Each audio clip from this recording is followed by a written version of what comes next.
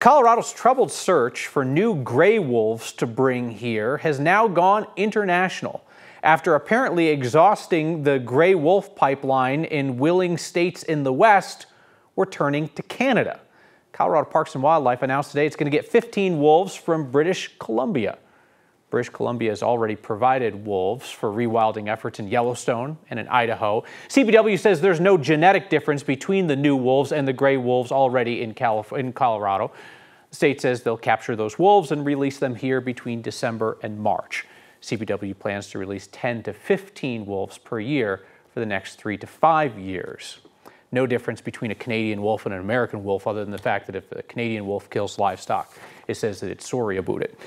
So CPW released 10 wolves last December in Grand and Summit counties. 3 of those, they're already out of the picture. They've died. And a number have also been captured and relocated after being suspected of being involved in killing local livestock.